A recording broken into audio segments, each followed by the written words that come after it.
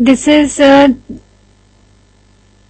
moving iron instrument. Here this is the current coil. Calibrating screws are there. Moving iron attached to the needle. Fixed iron attached to the alloy. And air damping is there. And this is the pointer. This is the pointer. Now the basic principle of an attraction type moving iron instrument is that when a soft iron piece is placed in the magnetic field of a current carrying coil, it is attracted towards the center of the coil. So this is the very easy principle, and this is because the iron piece tries to occupy a position of minimum reductance.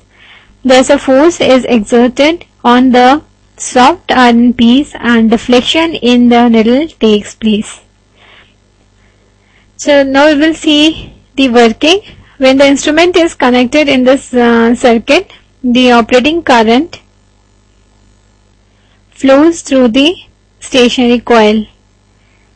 और जैसे ही current flow होगा तो एक magnetic field set हो जाएगा और इसकी वजह से soft iron piece is magnetised.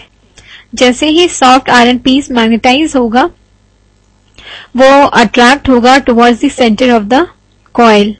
और pointer is attached to the spindle भी उसकी तरह से उसी मूवमेंट में डिफ्लेक्ट होगा over the calibrated scale.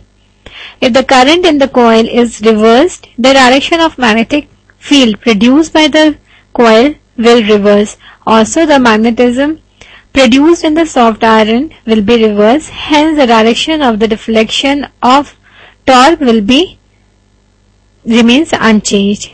Thus, these instruments can be used on AC as well as DC system. Pulling force acting on the iron piece.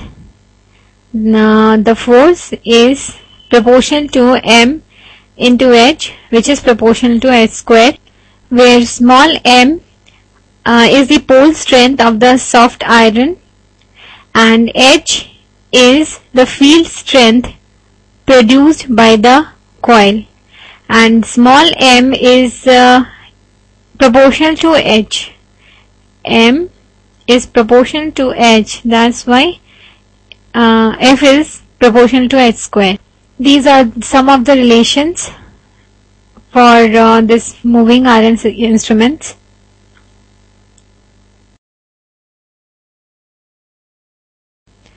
Okay, there are few advantages with few disadvantages.